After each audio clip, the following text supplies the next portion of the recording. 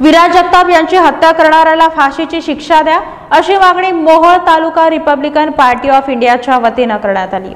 विराज जगताप यांची जातीवादी मानसिकतेतून हत्या करणाऱ्या आरोपीला फाशीची शिक्षा द्यावी आणि खटला फास्ट ट्रॅक न्यायालयातून चालून त्या मुलीसह आरोपीला शिक्षा करावी अशा मागणीचं निवेदन मोहोळ तालुका रिपब्लिकन पार्टीच्या वतीने पोलीस निरीक्षक सूर्यकांत कोकणे यांना देण्यात आले।